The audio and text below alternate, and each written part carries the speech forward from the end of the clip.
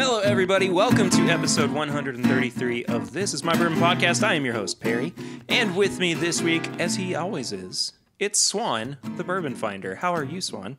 I'm great, Perry. I'm ready Golly, to drink. when was the last time somebody called you the Bourbon Finder? It's been a while. Most of the people that started catching up with the show, they called me that for a long time, and then now I'm just Swan. Yeah. So it's Now you're a part of the show, and you're just Swan. Yeah, I'm just Swan. That's not a bad thing. I'm fine with that. Hey, Swan, we start every shot with Flying Blind, and you've got a sample of something that I blinded you with. I do. I've got a small little bit of it right here. Hey, me too. Ooh. Man. This is vaguely familiar, but it is very kind of caramely, but also just straight rickhouse. I'm getting some. I've never gotten this on it before, but it's like a Reese's peanut butter cup on the nose for me. I could definitely see that. It's light. It is light, but it's not. It's not so light that you're trying to pull stuff, like to try and find stuff. Mm-hmm. I enjoy the nose. It is definitely nutty. I get that. And the oakiness is really coming through too. The more I kind of spend some time with it, and I just associate nutty at all with Jim Beam, so I'm assuming it's somewhere in that wheelhouse. But I've had some recently that even Heaven Hill got a little nutty. That is true. Well, you basically hit the nail on the head. This is Jim Beam Distiller's Cut. Okay. I wanted to have us drink something kind of in the same vein as what we're going to be drinking later on. Yeah. I wanted to prep our palates for this little shootout between two age-stated Knob Creek small batch bottles and the one non-age-stated that was out for a while. Yeah. And you brought this up, 2 weeks ago or something, about how cool of an idea this would be. Yeah, and I'm excited for it, man. I looked out and got a bottle of the old stuff to try. You did, yeah. I got a little airplane bottle of the non-age stated. Man, I went in, they had none of those. I had to get a whole pint. So I went so I got a pint with me. But I would have done that, but who's mad about a little extra Knob Creek though? Not I, said the dragonfly. Anyway, oh, if you can't tell, I'm exhausted this week, so we're gonna keep the energy high, and I'm not gonna think about the soft bed that's waiting for me on the other end of recording this episode. High energy, Swan. Let's do it. Woo! Get those waveforms kicking real big. Oh, they're up there. Oh, speaking of kicking, what have you kicked into your glass to drink recently? Jeez. Man, that was a stretch. You good? No, what have you been drinking recently? Knob Creek Single Barrel, man. I just finished up a bottle of that yesterday. What else have I had? Oh, Rare Breed. I'm probably halfway through a thing of Rare Breed. So you got a bottle of Knob Creek for your pseudo Father's Day, correct? Yes, from Papa Ritter. Yeah. Yeah. So was it a pick from somewhere? Yeah, it was a Liquor Barn pick. It's called Ruby's Red Delight. I've not had that one yet, so I'm excited to get into it. I've also been Oh, sorry, I apologize. Was there anything else you've been drinking? No, I just been going for the high proof stuff. I can't say that I'm not doing the same. Mm-hmm.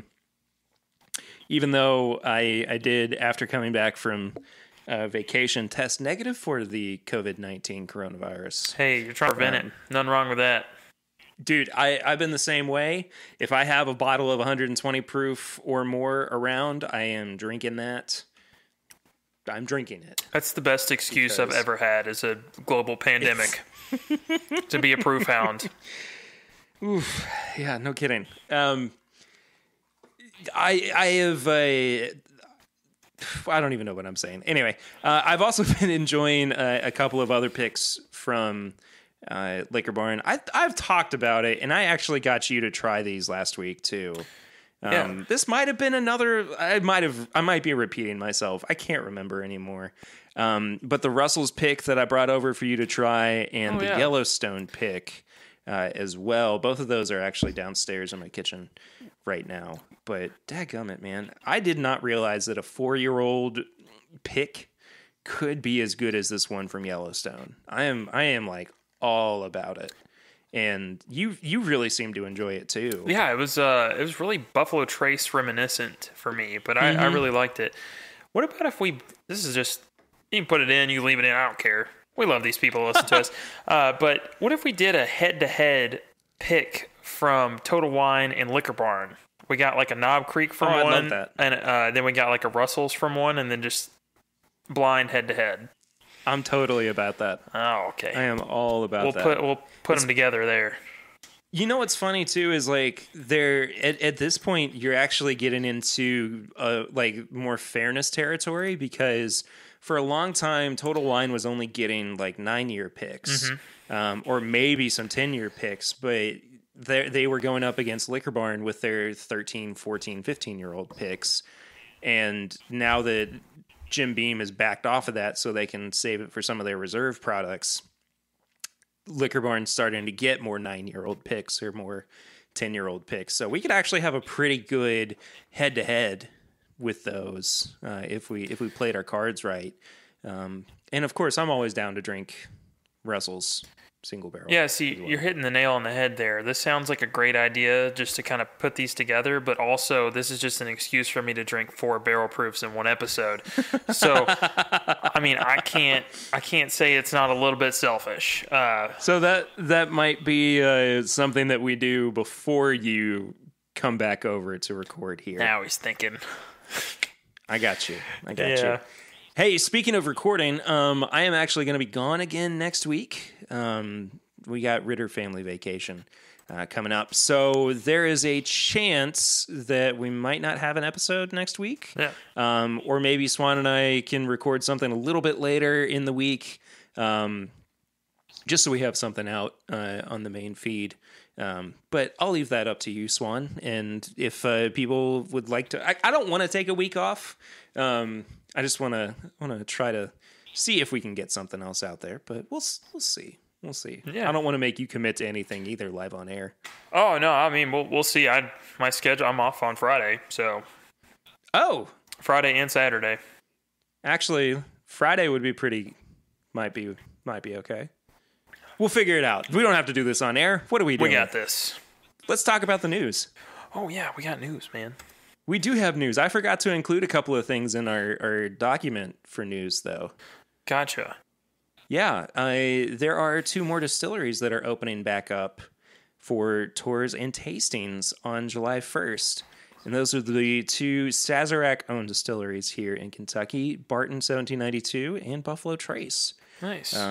They put out a little bit of information. They've shown some images of what it's going to look like when you go and do a tasting there.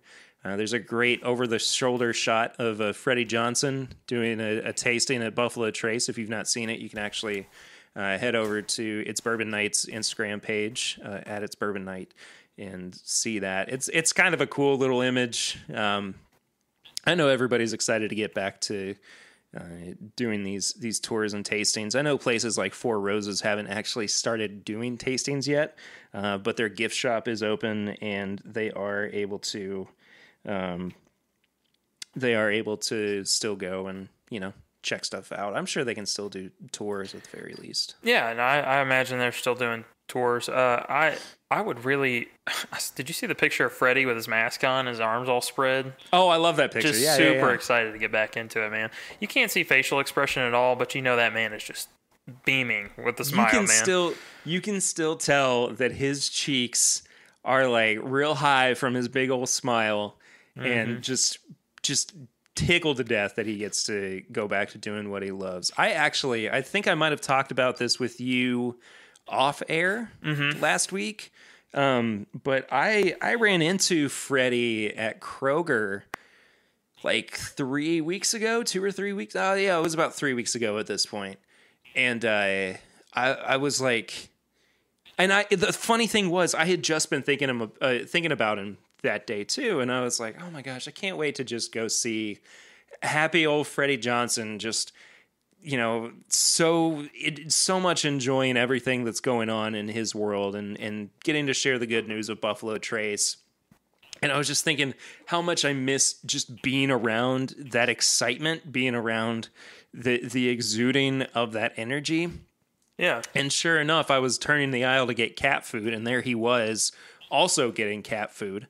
And I was like, Freddie Johnson, what are you doing here? It's crazy. I mean, we just caught up for a minute, and we're like, how's everything been? And he's like, well, we've just been, we've been keeping on for as long as we can. So I'm excited to get back there. Yeah, full uniform too, man. The man is all Buffalo Trace. Absolutely. I saw, and that's the thing too. I saw him at Kroger in full uniform. He still had his Buffalo Trace belt and button-down shirt on. That's wild. So it was pretty great. It made my heart happy for at least a little while. Mm-hmm. Speaking of distilleries, there is a new release that is coming out from the Woodford Reserve Distillery. It is one of their brand new little kind of experimental bottles. It's their standard bourbon that has then been finished in 4 different casks that once held. This is coming out, by the way, from GoBourbon.com. That once held Oloroso Sherry, Amontillado Sherry, Ruby Port, and Tawny Port before being blended and bottled at the distiller's standard 90.4 proof. That's going to be released this coming weekend. It's going to be $50 a bottle, and it's also going to be in a 375. So it's kind of that same standard size that they do with like the double oaked and that kind of thing. So I am interested to find out what the heck this even tastes like. Yeah, so I'll say that they've come out with experimental stuff in the past in these bottles, and it's been, I'm not going to say lackluster. It's just not been on the top of my list to pick them up. It's been hit or miss for me. Yeah, so the double oaked, it was decent, obviously, because they put it out, I think, 2 or 3 times already. But some of the other ones I just didn't even worry about getting.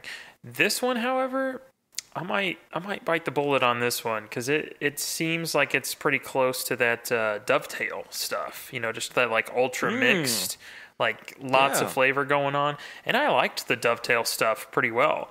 I know a lot of people didn't, but I'm interested to see if it's in that same caliber. Yeah, I don't always. This isn't a product that I look at and get excited for necessarily. Mm-hmm. Not something that jumps off the page and makes me go, oh, I've got to get this. But at the same time, this definitely has piqued my interest, especially in terms of new releases. Yeah, and I'm glad it's coming out in this size as opposed to their Masters Collection, because those usually hit like anywhere between 100 to 150 depending on what you're getting. Yeah. So that's I'm excited. I think I will pick this one up if I see it at one of the shops I usually frequent. Sure. I don't know if it's going to be released outside of the actual distillery, but I mean, there's a chance. We've seen some of them get out there. Yeah, well. The double oaked and a lot of the spring releases have kind of hit shelves. The fall releases, it's hit or miss on whether or not they'll hit the shelf. So I don't know. Sure. Cool. So that's something to look forward to, especially if you're in the Central Kentucky area this week. You can also pick it up at the distillery between noon and 4 p.m. this coming Friday. Some other releases that we have to talk about coming from the Whiskey Advocate page. Wild Turkey Rare Breed Rye is out and about. You can hear our review of it from last week's episode. I know that, Swan, you weren't the biggest fan of it, but I still enjoyed it quite a bit. I think I'm going to be a bigger fan when winter rolls around, and I'm just on that rye kick. True. Yeah, that's a good possibility. $60 a bottle, of course, is going to be a widely available release. And as we have said before, it includes whiskeys aged 4, 6, and 8 years old, and is 112.2 proof. So that's kind of exciting. I like I said, we reviewed it last week. So if you want to hear our thoughts on that, Swan actually went into that review blind, so you're getting something fairly honest from at least one of us. Yeah. No, I always give honest reviews. If I don't like it, I don't like it. If I like it, I'm going to tell you. I don't know why I went New York there for a second, but that's okay. Anyway, jeez, this is a loose episode. There is a new release coming from MGP with their Remus label. It's the Remus Repeal Reserve, Series 4, 12 years old, 100 proof, $85. Going to be released this coming September. It's going to be a limited edition. We have had a little bit of experience with the Remus products from the Bourbon on the Banks last year. Oh, a little bit of experience, exactly, because okay, so every booth brought a little bit for us to try, and I was super excited to try all of it. Remus was like, oh, samples. You want a few of those? And they brought us, I kid you not, 3 of every single product at their booth. And they came probably as the most stacked distillery at that event. There was I apologize. I cannot remember the lady's name that we got to chat with. But that was a really wonderful conversation that we had with her about the Remus products and just about MGP in general. Yeah, she seemed really set on just presenting them as a viable bourbon, because a lot of people just hear MGP and they immediately dismiss it. And to be honest with you, they didn't really put their foot into the water very strongly, because they put out that 8 and Sand bourbon, which was just not super good, in my opinion. But the Remus stuff that they gave us was pretty good, and the Rossville Union stuff was pretty strong as well, and I liked that. And they gave us a vodka as well, I believe, and I don't remember trying that one. I don't really either. Yeah, no, when somebody hands you a good amount of samples, you just... They kind of blur after a while, but I remember enjoying it. They very much do. And that was like the last thing that we recorded that day. Was it? I think so. I think we had that in the... I think it was that. That was a long day. Yeah, and then we had the Maysville right before we left. Oh, that's right. We did. Yeah. Oh, man. That was... Yeah. We're not going to talk too much about that on air. Yeah. Look, after a few blackberry smashes from Yellowstone, from Limestone Branch, I start feeling pretty okay. Yeah, you just loosen up a little, if you know. I mean, it's just a hair. Yeah. So at $85, is this a release that you think you would be looking to pick up? It is 12 years old, by the way.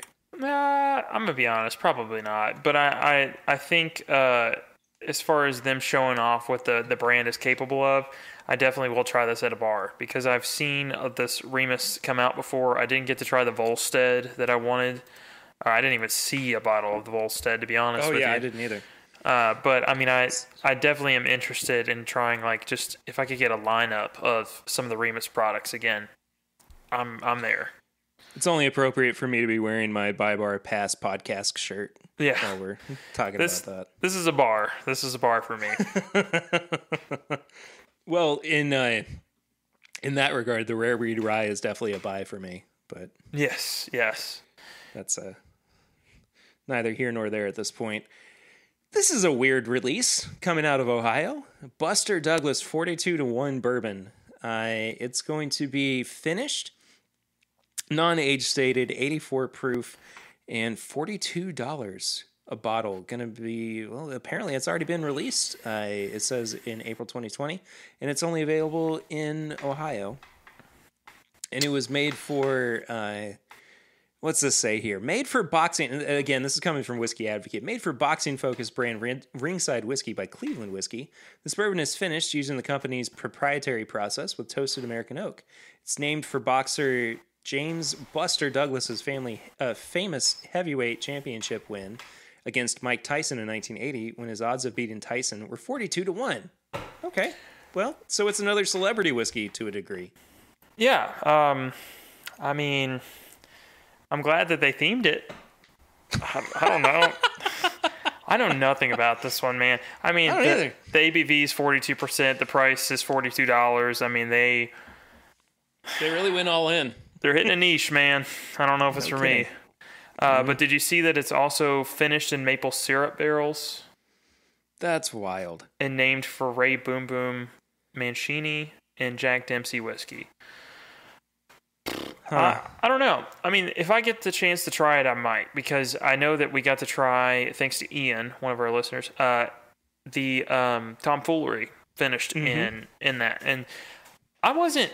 I was kind of surprised. I liked it too, yeah. quite a bit. So I'd like to try more of these because I've seen a lot of like syrup finished in bourbon casks, but not a ton the other way around.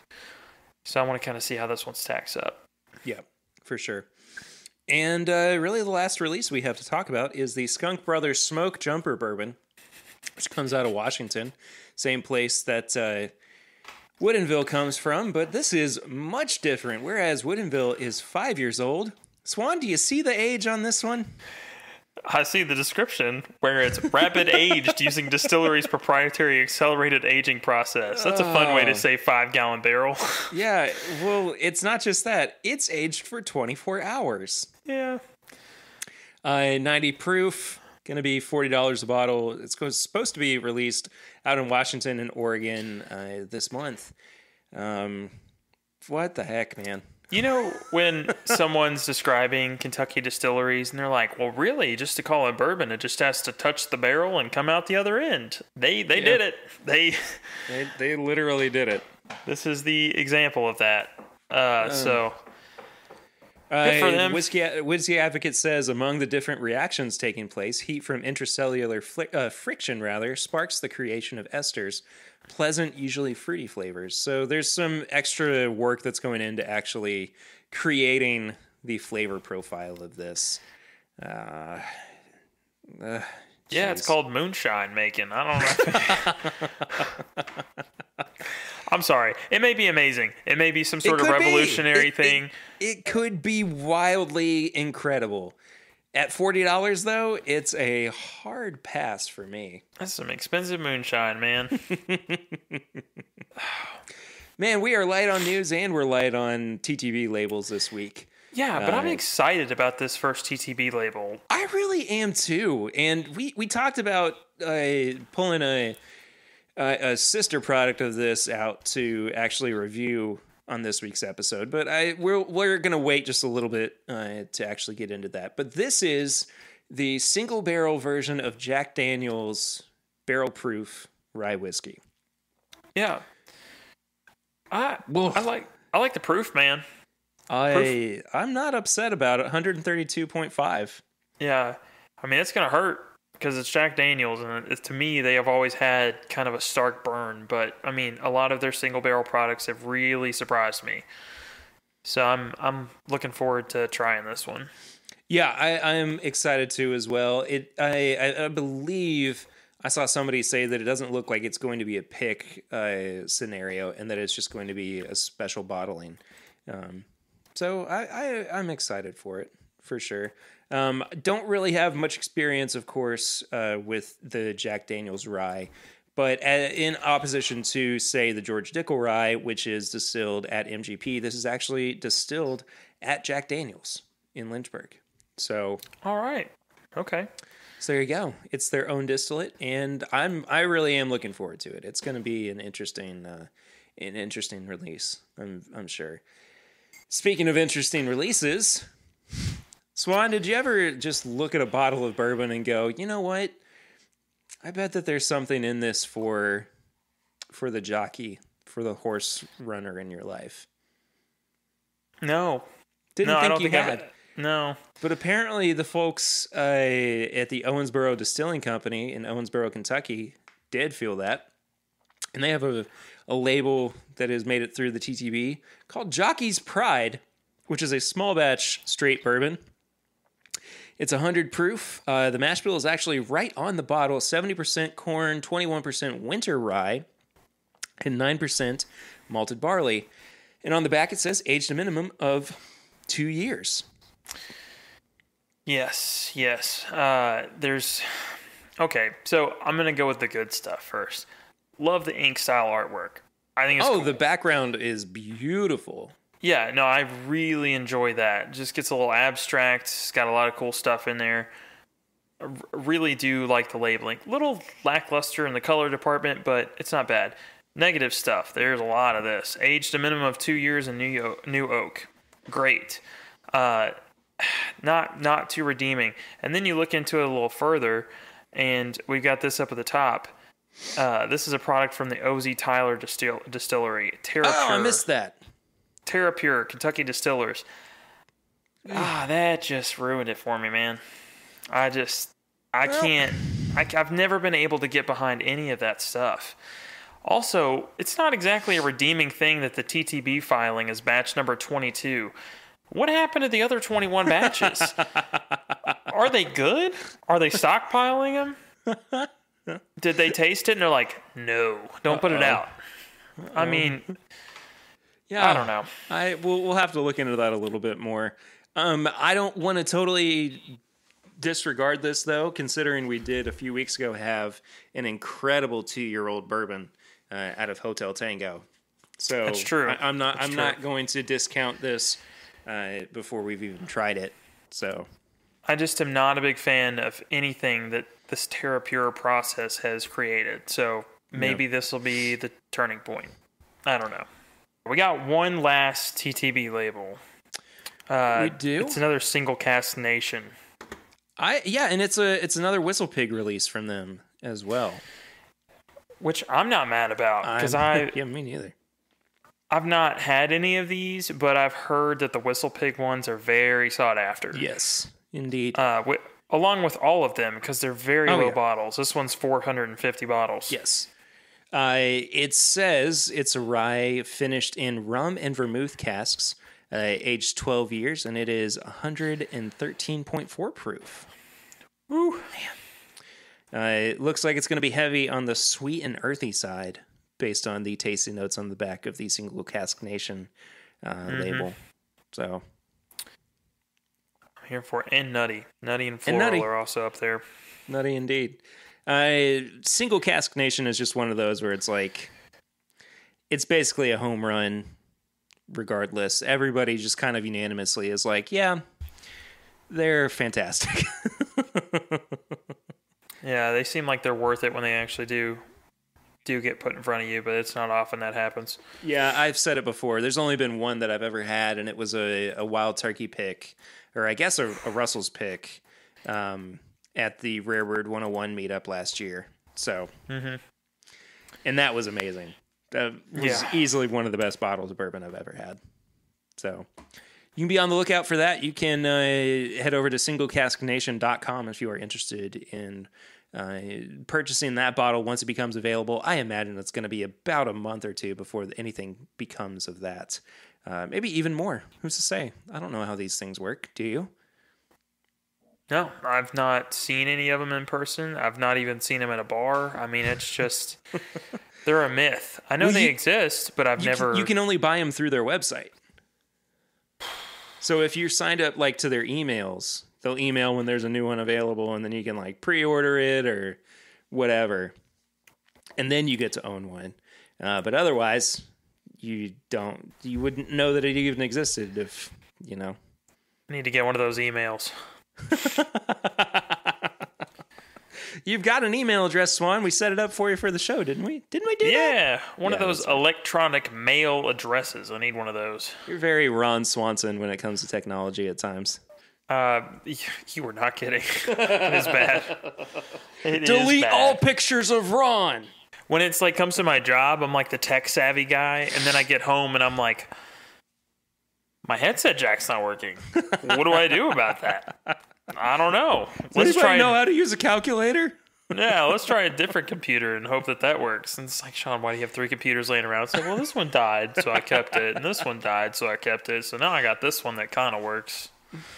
I wish that was an exaggeration. I really do. It's a real gamble, man. It is. It is. Perry, you know what I'm excited about? I'm excited, I think, about the same thing you're excited about. We are done with the news, and we're getting into the tasting segment. Yes. As I said earlier, this was a tasting that you suggested. both to me and Chad of its Bourbon. Yeah. And I'm curious about what this is going to turn into. So, originally there was a 9-year age statement, of course, on the Knob Creek small batch. It got taken away, and then really about a month ago, it came back. Yeah, they teased this in Whiskey Advocate with like They did. nothing other than a picture. They just had the 9-year age statement and like a giant Knob Creek ad, and nobody really said much about it. It was just in their magazine that they put out, and I was like, Perry, have you seen this? Have you seen this? Do you see this right here? And we've just been waiting for it to come out ever since. Yeah. So I just did a quick nose of all three of these. Uh-huh. They're pretty similar. Oh, mine are wildly different. Really? Okay, no. My first one's wildly different. The old one. The other two are like borderline interchangeable. Okay. So the old age stated for me is a little bit lighter than the non-age stated one at the moment. Mm-hmm. But there's an herbal note in the new age stated one that I'm not getting in either of the older two. This could get confusing really quickly. Yes. All right. So just to clarify, we've got 3 different bottles. We got the old 9 age stated, or the old 9-year age stated, the non-age stated, and the new 9-year. Perry and I have the same non-age stated and the new 9-year, but we have separate old ones. Yes, but they're not terribly... What's the year on yours? I believe... Oh, mine's from 2013. Okay, so mine's from 2008. Yeah. So it's... I don't know. Mine tastes like peanut brittle and butterscotch. Like just, I mean, it noses like that. So I'm excited to try this one.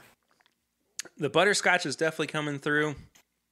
There's a tobacco note that I cannot ignore. It is like tobacco leaf. Yeah, it definitely is. And if you're not accustomed to cigars, I could imagine you having a slightly adverse reaction. It's a little off-putting, to be honest. It is. It's just kind of out of left field, it seems like. Yeah, so this went from like butterscotch, sweet, nutty, to just straight you are in a tobacco warehouse. The finish is virtually non-existent. It's very light. I wouldn't say it's non-existent. I just think that it doesn't have much going for it. I mean, there's a floral note to it, kind of hibiscusy. And I'm really getting like a peanut butter note somewhere in there too, on the finish. But there's no hug, really. But I will say I don't dislike this by any means. No, it's fine.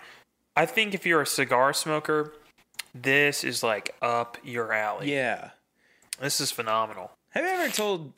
I don't think I've ever told this story on the podcast before. Do you know about like my secret history with Knob Creek? No. I say secret history. It's not really secret. But so I was in a band 3 or 4 years ago. And the bass player and I, his name was Billy, got to be really, really good friends. And on one of the trips that we took down to Nashville to play a bunch of gigs, I brought along just a 375 of Knob Creek. Mm-hmm. And somehow, I guess it was in the time when it was kind of getting phased out of having the age statement on it, and it was 9 years old. And it was before I like ever started the podcast. It was before the podcast even really been an idea. And excuse me, that was like the first time that we really kind of like bonded over like just sitting down, and it was kind of what went into my theory about like, you know, how important bourbon is and how it can be important to conversations and to relationships and friendships and everything. Anyway, so that was the bourbon that we first bonded over. It was the first time we really became good friends, and unfortunately, like a year and a half ago, really at this point, he had a massive heart attack and passed away. And so every time that I drink Knob Creek Small Batch, I think about Billy. And it's regardless of whether it's the age stated or the non-age stated, and even really the single barrel. I mean, it holds a very special place for me. And like, even if it's not necessarily an up to par pick, I still enjoy it for that reason. Like, I still always feel like I'm sharing something special with somebody who was special to me. So I know I'm kind of I'm getting us off track a little bit with our tasting notes and everything, but I wanted to provide that context in terms of why Knob Creek, again, is special to me. So it again goes back to how bourbon holds, different bottles hold special memories for us as well. No, I think you hit the nail on the head, man. I mean, there's going to be bottles that, like, whatever you have in the hospital when the kid finally gets here, man, that bottle, anytime you see it, you're going to pick it up if it's hard to get, because, I mean, that's just going to hold a special place to you. There's no reason why you shouldn't, revisit it from time to time. Oh yeah, absolutely. And you know, this particular Knob Creek bottle, I actually found it in a store. If I remember correctly, I found it right after he passed away. And so I really only break it out twice a year, maybe, in commemoration of him. But yeah, I mean, it's special to have around. Anyway, I am very sorry for sidetracking us. I wanted to give a little bit of my whiskey memories with Knob Creek. So yeah, nothing wrong with that, man. Yeah, I am definitely going to have to get you some of this, because I would definitely want to try that. I'll get you some of mine too, for that matter. Yeah, it's strange. The nose and the palate don't line up very well. I don't know. I'm going to have to revisit this one once it kind of opens up a little bit. I don't think a neck pour is going to do this one justice, to be honest with you. Yeah, and I think that it's funny because I'm experiencing some of what you're picking up, but I feel like I'm getting a less harsher experience with mine. It seems like it's mellowed out quite a bit. True. So, like, the one bourbon I love so much from your collection is the Fighting Cock age stated, the older one. Yeah. The pre-fire one. So good. Where is that bottle? This nose is very similar to that. So it's got dustier notes to it? Yes. Interesting. It's very, like, potent, in your nose. It's there. That being said, the palate is just left field, completely different. I mean, it goes from just, like, special, this is a pour I'm going to take out every once in a while, kind of like what you were saying, it holds a special place, it can be connected to something, to just, like, whew, like, it's wildly different. You're going to have to definitely give it a try. Yeah, I'm looking forward to trying that, for sure. That being said, I just moved on to the non-age stated. It is a strong contender, man. It is a strong contender. I love the nose on this. I really love the nose on this one. Yeah, and I took a sip of it as well, and I'm going to be honest. If you're looking for cohesiveness from nose to palate to finish, this does it way better than the old one. That's tasty. Oh, dang it. You know what this reminds me of? I just tried this the other day. Oh man, that's so good. I'm sorry. No, it's amazing. This is the finish that I was missing on the first one. Because it keeps rolling into different flavors throughout the finish. I apologize, I interrupted you. No, you're good. I mean, it does roll into that kind of tobacco-ness, but it's not just so in your face. They put in some new stuff at the store that I work at, and it's dark chocolate-covered honeycomb. Huh. If that's ever a tasting note, this is it. This has got some peanut butter in it, but it's definitely... I could get on board with that. It is, but the honeycomb part of it is kind of more like honeycomb cereal. Yes. It's got a little bit more artificial sugar flavor to it. But it's sweet as heck. It is. And it's worth pointing out too that, and I'm so sorry, Chad, he made an updated video of his best bourbons under $30 or something like that. Yeah. And immediately they're like, we'll just slap the age statement back on it. Like exactly. They moved away from it so fast. Got to update it again. Sorry, man. But it's, I could definitely see why he gravitated towards this, because this is just, I mean, it's got some notes of like the underlying Booker's notes, where it's got that kind of honey drip finish. It's got the nuttiness you want from a Jim Beam product. It's got that kind of peanut butteriness. And it's sweet too, which is never bad, because then I can enjoy it whether it's cold outside because it's still going to warm me up, or if it's in the middle of the summer and I'm like, you know what? I'll kill some cereal even though it's 9 p.m. That's fine. You know what's great about this too? Even coming off of an age-stated version of this, that then, the age statement got taken off. This definitely holds up as a budget bourbon. And it does. You're paying about $30 for a bottle, and that's not necessarily, I think that's kind of the top, like the ceiling in terms of budget, but it's definitely within that range. 9 years old, 100 proof. I mean, the days of Henry McKenna being a 10-year-old product at the same proof and widely available have long gone. So hopefully we're not going to see this happen anytime soon. If we do, we're just going to wind up with a non-age stated Jim or Knob Creek again. But I think going back to back with these two is what I'm trying to say. Is that taking the age statement off did not deter from the quality of the product. No, if anything, it made it more accessible to more people. Yeah. Which I'm fine with. I mean, Elijah Craig, we've gone over that. It's the same thing. It goes from that dark, kind of smoky, really rickhouse heavy, almost too much oak to it becomes accessible. And I think that's great. It's a win-win for the distillery because it becomes accessible to more people, but it also becomes more accessible to make, hopefully, which is fine with me. Yeah.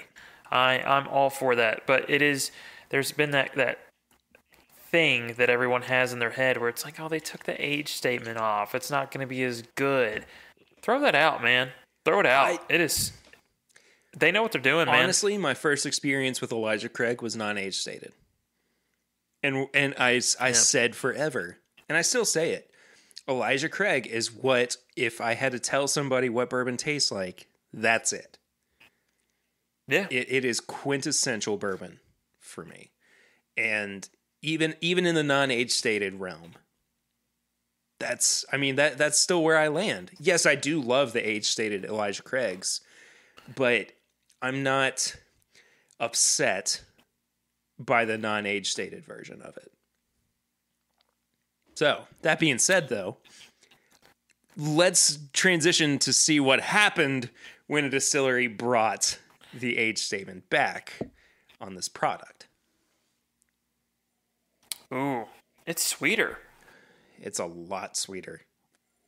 Yeah. That's different than I thought it would be. I would have had a hard time saying that this was the same product based on the nose. Honestly. Yeah, I would have as well.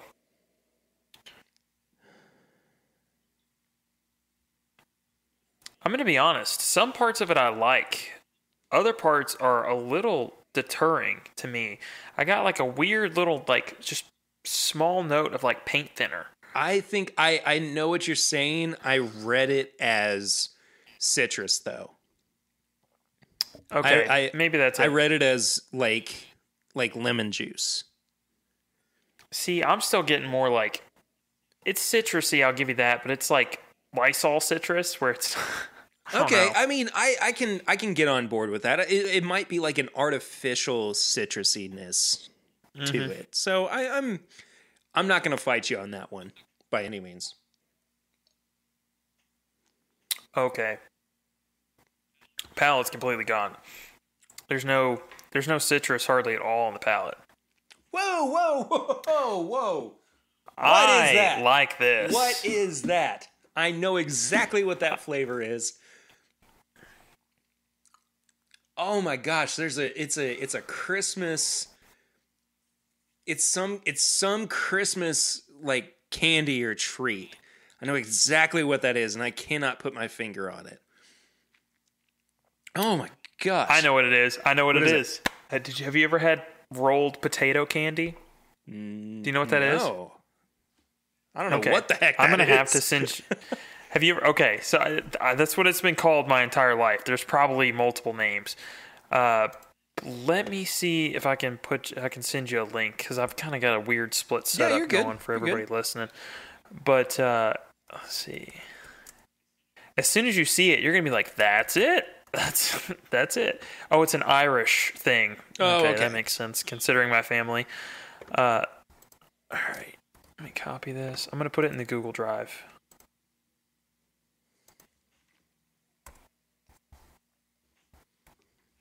There you go. You've had these before. I know you have, but you probably just didn't think it was called potato candy because it represents nothing like potatoes. It is that so much. It is good, though. It is really good. Oh, I know exactly what those are. Yes. Is that not it? 100% what that is. Because it's got the sweet peanut buttery creaminess of it. Mm-hmm. But it's also got a little bit of that savoriness to it as well. The finish is the weirdest part of this for me. I would have to agree. It gets very honeyed. There's not a ton of that like Rick House stuff going on that we had from the original age statement. And I don't know, the tobacco's kind of taking a back seat on this one. Well, it's not just that. It kind of leaves like a weird tongue coating too on the finish. I'm not exactly sure what it is, but it just kind of it's a very odd aftertaste. It is. This is like nostalgic for me, and I appreciate that, but I'm going to be honest. If I have to pick between these two, I'm about to go buy the handle of the non-age stated down the street. I'm not going to disagree with you on that by any means. Yeah. Because today I was placed with a tough decision. The guy told me at the store, who, by the way, when I said I wanted Knob Creek non-age stated, he looked at me and said, "What about the 15-year?" And I was like, "You're going the wrong direction there, sir. That's quite the upsell." But they only had pints and a handle. And I think I should have gone with the handle, if I'm being honest. The good thing, Swan, there's still time. There's still time. Yes, sir. Yes, sir. This was really interesting. I did not expect these products to be so different, but them still be so close in production value, I guess. I mean, you assume with the non-age stated that what they did was take, like a 7 and 8 or 9-year-old blend and try to blend it with something a little bit older, maybe that they might have had, just to kind of balance out some of those flavors. And it kind of seems like by being more meticulous with their blending, it helped them a little bit.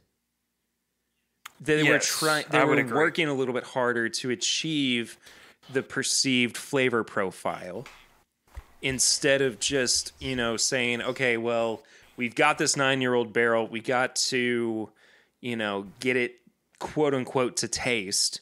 But even then, it's still kind of subjective. It just feels like more work actually went into the non-age stated one. I can get behind that. I don't know. I mean, this is really making me rethink, just clamoring for products. Because I mean, I used to be one of those people as well that was like, well, it used to be 9 years old and now it's non-age stated. Like they really just, I don't think they're listening to their customer base. No, they knew what they were doing. I need to just sit back and realize they're master distillers, and that master means something in front of it. It's not just a random title for them to go in and just dump things together. I mean, they know what they're doing. Yeah. Surprisingly, if I had to pick an order, I would put the non-age stated Knob Creek first, followed up by the original 9-year, with last place being the current 9-year release. I 100% agree with you. I don't know if I've shared this with you before. I think I might have, but I have another birthday bottle that I'm excited to get into in August. Oh yeah. It's my little 50 ml Knob Creek H stated from 93. It's the first year they ever bottled Knob Creek. Wow. I'm really excited to get into it. I'll save you half of this. Yeah, I mean, well, let's bring it on the podcast and put it up against some more Knob Creek. Why not, man? Yeah, and I mean, it's so old that, and we're an audio medium, so I'll explain it to you. It's not even in the Knob Creek bottle. It's in like a long neck 50 ml bottle. Yeah, it looks like an old Wild Turkey bottle with a Knob Creek label strapped to it. It kind of looks like if they bottled like 50 ml versions of Booker's or Baker's. Yeah, it's different, man. It's still same labeling. It's still wax dipped too. But I imagine that the wax is going to be much easier to get off than the bottles today. But also, look at that fill level. I mean, it's 100% there. Like there's no whatever that word is. Evaporation. Thank you. I almost said dehydration, and I was like, that's not right. That's not good. I'm surprised, man. I really am shocked with the way Knob Creek's come out with their products. But I mean, they are listening to their consumers because, like I pointed out, I've clamored for years to get the original 9-year age statement back, and maybe I need to take that back. That's fine. Yeah, I think that and we've been saying it forever. Age statements are not everything.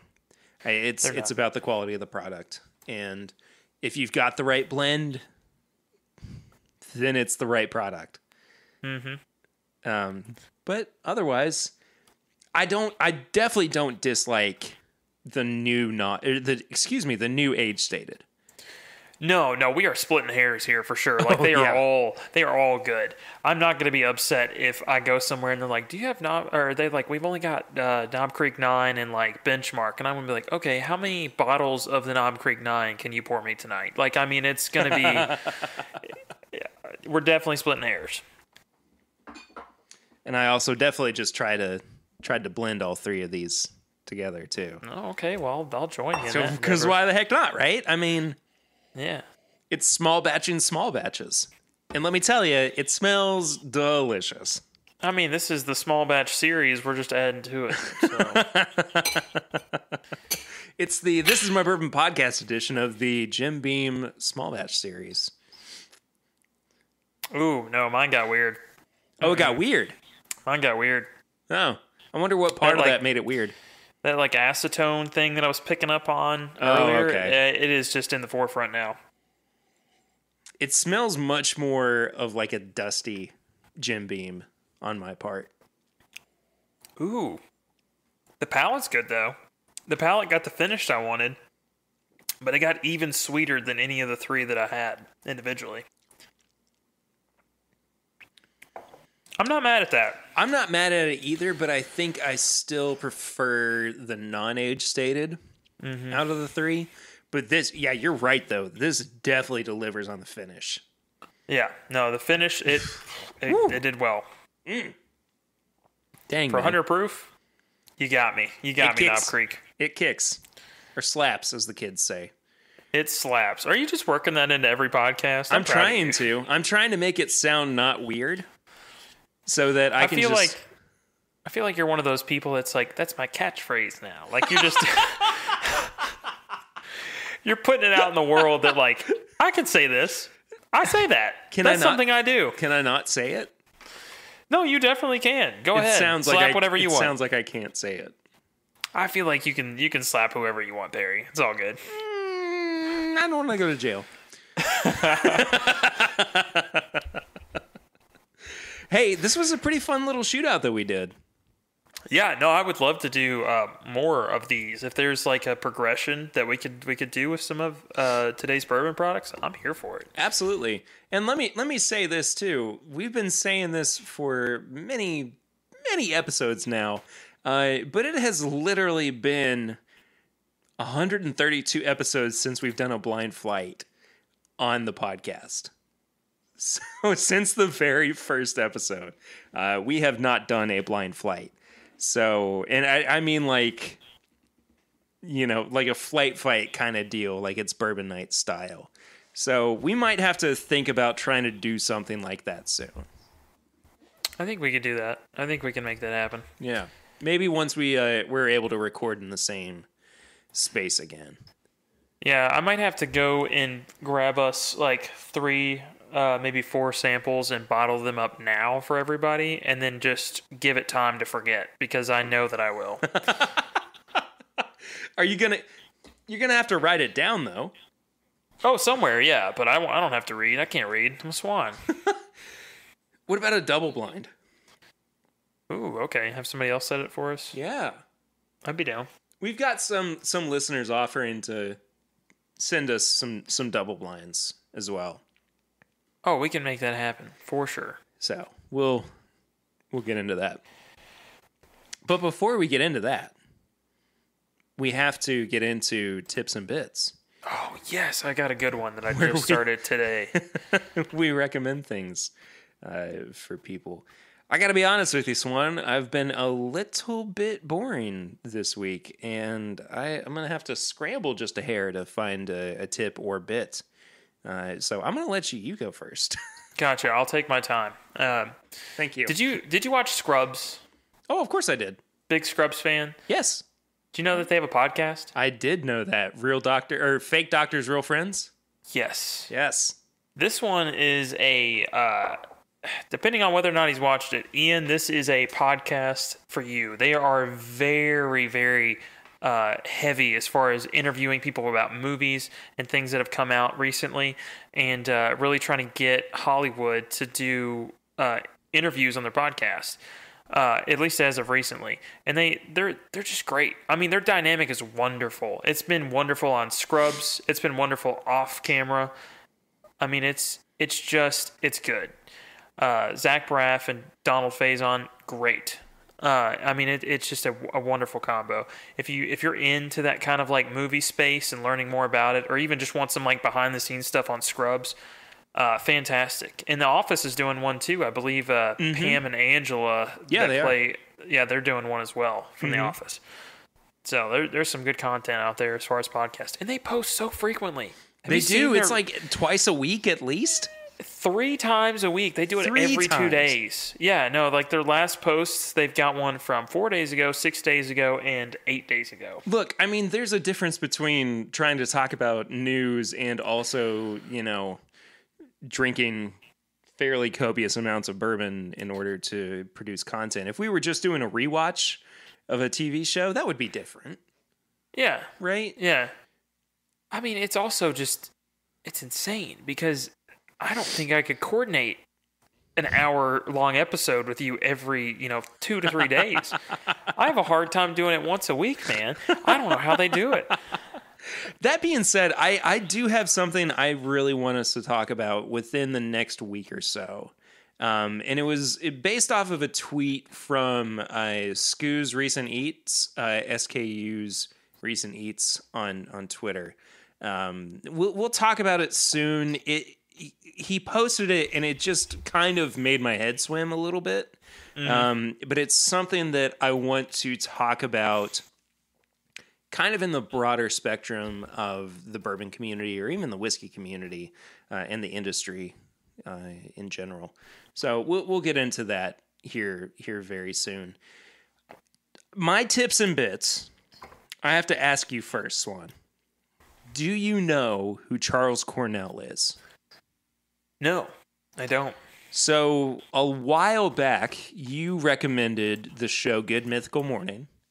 Yeah. From Rhett and Link. And just this week, Charles Cornell, who is an incredible piano player, featured on it, where he played over top of some of their more famous or ridiculous moments on Good Mythical Morning. And is it because he looks like Rhett?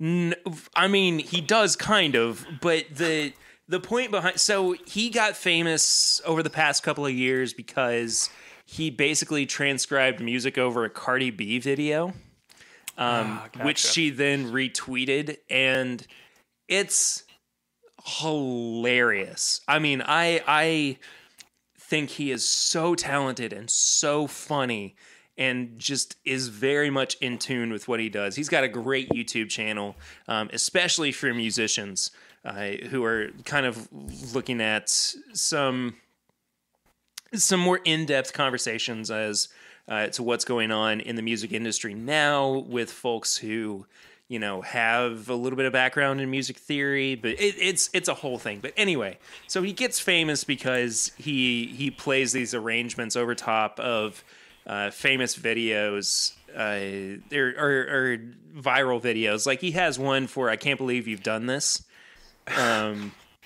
Like there's a few of those like that, and he's so good at just writing these basically nonsense arrangements that he's like, I haven't even transcribed this. I haven't even written this music down. I just play it. And so the folks at Good Mythical Morning reached out to him to do the same thing with some of those clips from Good Mythical Morning. Mm-hmm. And it turned out spectacular. Rhett and Link, who are some of my favorite YouTubers from way, way back in the day. The first video I ever watched of theirs was the taxidermy commercial. Yes. Chuck Testa. Their commercials are phenomenal. They are unbelievably funny. They're so good, man. Anyway, guys, go check out Charles Cornell. I don't think, I could be wrong, I don't think he lives too terribly far from here. Let's get him on the show, man. Let's get him on the show. Get him drinking some bourbon and playing piano. Be down. Well, Swan, I think that does it for this week. It's a bit of a shorter episode, but I think we had some good things going on there. Yeah, what absolutely. a great way to promote what a great way to promote the show. We did good things this week. This week we did all right. On the bar of okay to passable, we were somewhere in the middle. No, it was still bar. Yeah, no, just by bar pass. A pass for a few people, but it's fine. Yeah, we had a good time. As long as they don't leave a nasty review on iTunes, which we'll talk about here in a second. Thank you all so much for listening, as you always do every single week. We really do appreciate you guys. You're the best. Where can Swan find people on social media? Usually in ponds, but also on Facebook and Instagram at My Bourbon Finder. Words is hard, apparently. You can follow me personally at PRitter1492 on all social media channels. I am also at My Bourbon Pod on Instagram, Facebook, and Twitter. You can leave us a 5-star rating and review on the iTunes podcast app, and we will actually read out those reviews on the show. Who wouldn't love that? That'd be pretty great, right? Exactly. Yeah. You can also leave us a voicemail for our barrel ring segment at 859-428-8253. And we'll actually throw out a question for the barrel rings this week. What's been the one product that lost its age statement that you wish would come back? And why? I got a good one for that. Yeah? I'll save it for next episode. Okay, cool. So once again, that's 859-428-8253 for the barrel ring segment. You can find all of our apparel and merchandise at bourbonshop.threadless.com. Once we hit the month of August, by the way, I'll do a little birthday sale on the page. Maybe like a 27% off. I don't know.